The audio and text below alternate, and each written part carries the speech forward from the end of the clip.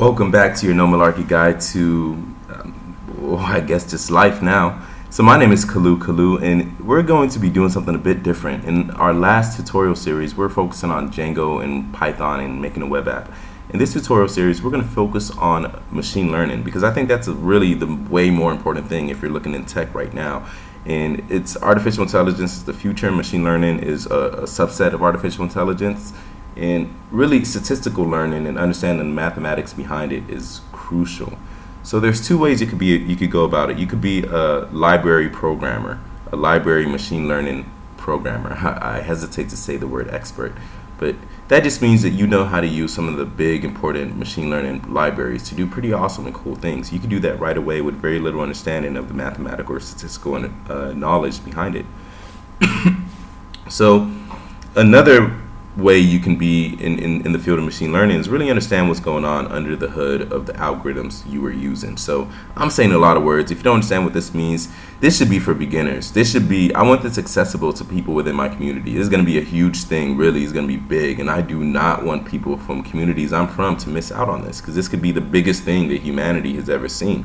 Really, like, think about that. This is going to be the biggest thing that humanity has ever seen. We really need to be in on this, like, really.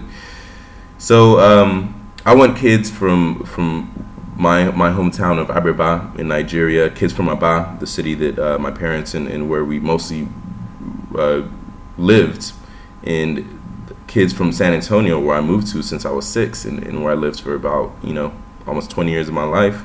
I want this to be accessible to these kids here, and not just kids in the Silicon Valley or kids in Beijing in select neighborhoods. You know what I mean? So, and I also want this to be accessible to kids who are learning computer science in China or in India, from all over the world.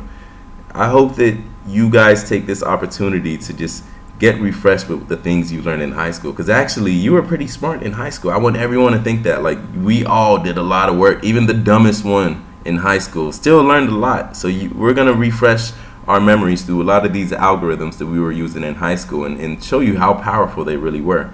With that being said, what we need to do is first install the dependencies that we need for this tutorial and really for machine learning in general, and that is Numpy, Pandas, and Matplotlib. That's what we're going to do in this tutorial series. What does this mean? You don't need to worry about this, because as you know, if you've been watching my other tutorials, there's the Kalu principle of learning, and that's we believe in inductive reasoning, not deductive reasoning. We believe in a bottom-up process, not top-down process. We believe in learning by example and not learning by doing a whole bunch of rules. And that really just means you can think of learning as just focusing to some stimulus, and a certain stimulus is only until you get a certain threshold that it makes sense. Like a sentence. A sentence is just a string of stimulus. It's a string of words that you're getting inputted into your brain. But only once that sentence is complete does it make sense. It doesn't make sense to start like excruciating or to start examining a sentence word by word. It's only once you hear the full sentence, like, I'm going to the dog and then I'm going to go home and eat some vegetables. It's only once you hear the full sentence. When you hear I am, you don't say I am what? I am what? Who? No, you have to wait till you hear the full sentence till it starts to make sense. So same with learning any new discipline. You can't start being too focused on what does this mean? What does that mean? What does this mean? You got to wait till you go through the full process till you really can understand the context of the individual pieces of what you're learning, how they're related to the full process of what you're doing. So we're going to focus on learning machine learning through a problem-solving based manner. We're going to come up with a problem, and we're going to figure out how we're going to fix that problem, and then through that we're going to do a whole bunch of machine learning and I guess like mathematical stuff. And that's what we want to learn, which is the input between this like problem and solution, and then the fact that we're using machine learning or some algorithms in between that is really irrelevant. I mean, it's very relevant, but now you should just focus on the full sentence, right, and not the individual algorithms, because that's what we did in high school. We were doing pretty awesome stuff, but we really didn't understand the context of what these were used for, and we all thought, when are we ever going to use this? So enough talking, let's get programming. The first thing we want to do is open your terminal, and we're going to do this in under a minute very quickly, because I've already talked so much in this video. You guys are tired. I promise it's going to get better. We're going to do less talking. So CD into your desktop, and once you're in your desktop, you're going to make a folder called, let's call linear regression. This is good. This first tutorial, we're going to talk about linear regression. Once we make this folder, you see it popped up right here. We're going to CD into it, And then in here, we're going to create a virtual environment. If you don't already have virtual environment installed, you can pip install it with virtual env, with sudo pip install virtual env. As you can see, it's going to, I spelled it incorrectly. Virtual env.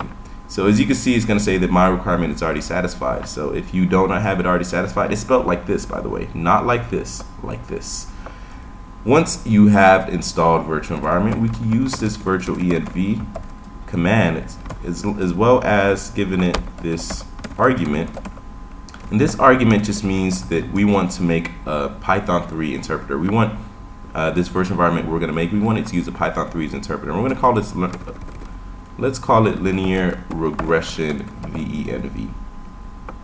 And then press enter.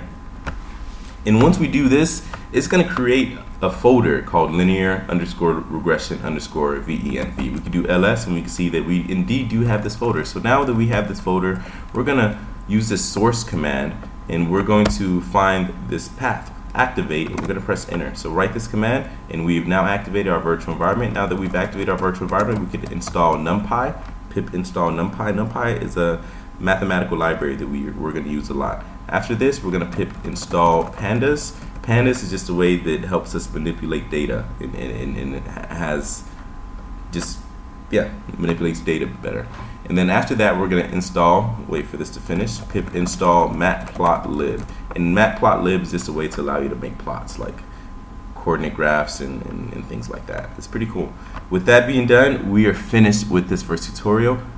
Thank you for your patience. I know that I said a lot, but this is just the introductory video, just explaining a little bit of the way that I think and the way that I do things for some of those who are new. So again, this should be accessible for all ages, young kids, old kids, and I want this to be, I want my friends back home to be doing this, like really. So I'm calling Josh, I'm calling you out.